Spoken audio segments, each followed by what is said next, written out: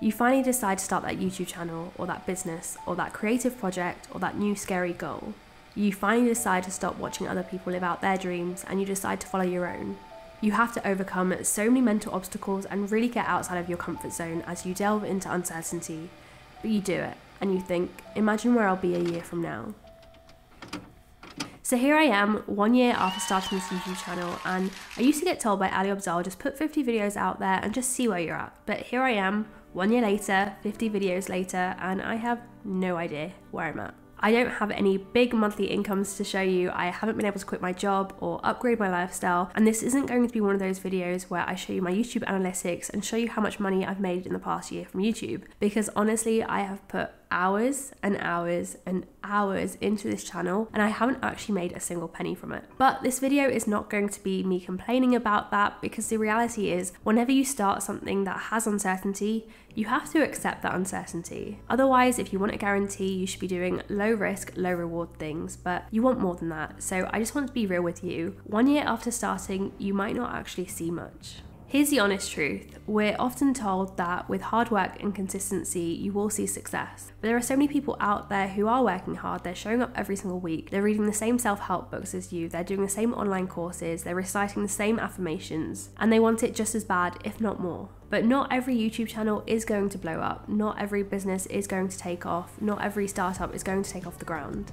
So in this case, I'm classing my success on YouTube by subscribers, views, and monetization. Obviously, I know there is more than that, but I feel like that's how most people would define a successful YouTube channel. And I also feel like 1 year isn't necessarily the time limit that we should give to measure success. I've been trying to apply Matt D'Avella's 3-year rule to my YouTube channel where I give it enough time, but the problem is so often we do see these successes that do happen in a short amount of time and we think that's what should happen for us, and if it doesn't, that's when we start comparing ourselves. We just seem to live in a world of quick results and instant gratification. And so my growth in the past year on YouTube has been pretty modest. It's been really good in that I'm almost at 4,000 subscribers, but it's been very slow and steady and I've not been picked up by YouTube yet. Why don't you like me?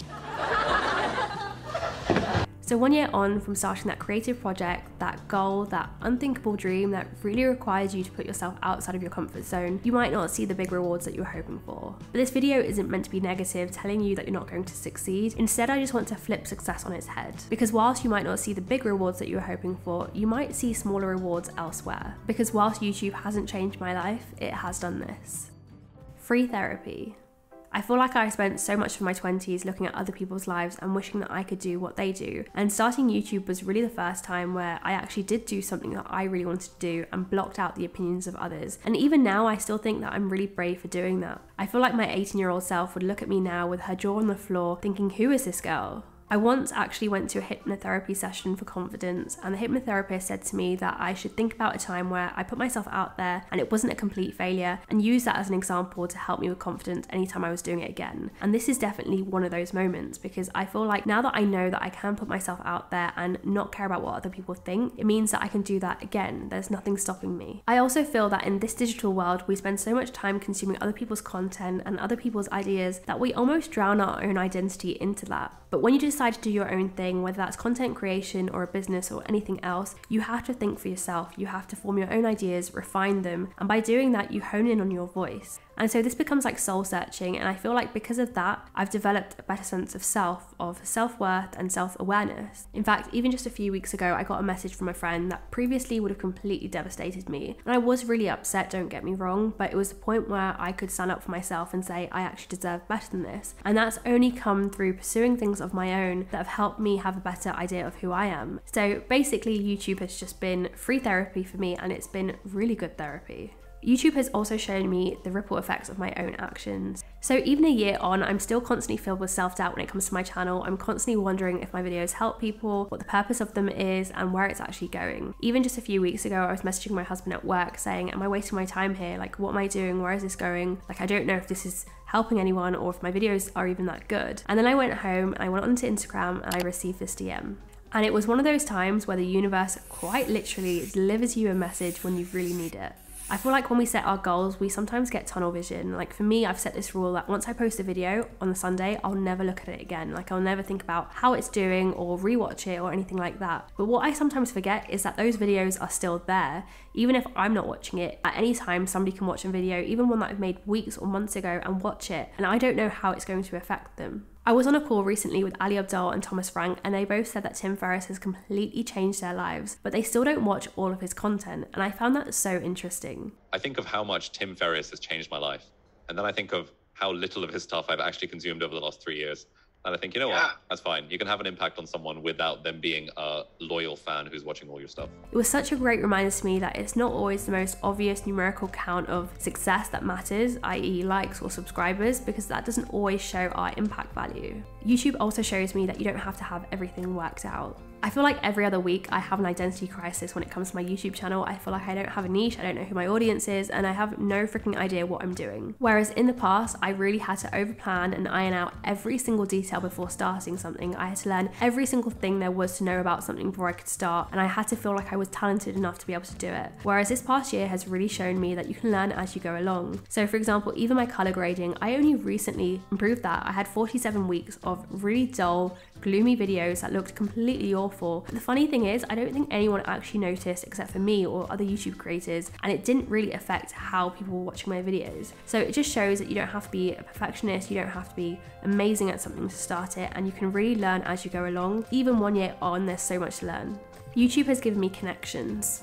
If someone had told me a year ago that Matt D'Avella would be subscribed to my YouTube channel, that Thomas Frank would be following me on Instagram, and that Ali Abdaal and I would be on Zoom calls every so often, I honestly would have laughed. It's actually amazing when I think about it that within the space of a year, even with a relatively small channel, I've still been able to connect with these sort of people on that sort of level. Like, that's just insane. Even on a more personal level, I've always found it really hard to connect with people. I've always thought that I was not likable or not going to be accepted by people, and that's more in my real life offline world. But it's when I started YouTube that I started to really learn that I could connect with people, and that was through connecting with people that were watching my videos or other content creators, and that's really helped me to have more self-belief in myself when it comes to interacting with others, and that has definitely transferred to my offline life. I feel like when you're doing the same things all of the time, you're surrounded by the same people all the time, and you're getting the same results all of the time, and it's only when you start something new and commit to it will you see anything else. So you might not be successful straight away or even at all in the sense that you wanted to, but you don't know who you're going to meet along that journey, and you don't know what kind of impact those people will have on your life.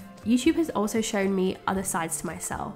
I used to be really career focused, so much so that I had complete tunnel vision. So even though I used to really enjoy art as a child, I completely let it slip away when I started university. It's like dentistry was all there is. And then I started making YouTube videos, and even when I started, I focused more on a scientific side by focusing on skincare videos. But I really fell in love with the creative process. I'd be at work and all I would think about was going home and filming and editing YouTube videos because I loved how creative it was. And it's because I realized how much I love creativity that I started painting again and drawing again. I got back into art. And it's crazy to think that if I had never started YouTube, I would have never been drawn to those hobbies again. So one door could always open another, but also I feel like it gives you more perspective on what doors you actually want to open. YouTube has given me patience and a lot of frustration. If we look at my subscriber count for a moment since I started this channel, you can see that it's been a pretty much flat line. I've only had 2 peaks. One when my video was shared by Thomas, Matt and Ali, and another when Matt shared my channel on his newsletter. Otherwise, my growth has been pretty steady, but pretty slow at times too. And after I had that first peak, I was actually losing subscribers for about 3 months before I started to see net growth again, and that was so testing. There was also a point where I was so close to reaching my 4,000 watch hours, and then I unlisted a video not realizing that that would affect my watch time, and I ended up losing well over 1,000 watch hours. It felt like such a big setback, and I honestly cried for ages, and it really did test my patience. But I just feel like no journey is smooth, and you never know when things will happen, because the last time I felt really close to giving up on my channel was actually the day before Ali, Matt and Thomas Frank had shared my video. And so that's what I always remind myself of whenever I'm feeling that uncertainty, is that you just never know when things might happen. My analytics have also shown me that it's generally the videos that I think will do badly that end up doing well. So there was a video that I posted recently which was me just painting and talking about social media and my wedding, and I expected it to do so badly that I was so close to not posting it. I thought no one is going to watch this, and it ended up being one of my best videos and it performed really well, and I was so surprised. It just goes to show that sometimes when you're so involved in your own work, you lose perspective and you're not always the best person to judge it. So basically basically, a year on from starting that creative project or business, you might not succeed in the conventional sense that you'd hope for.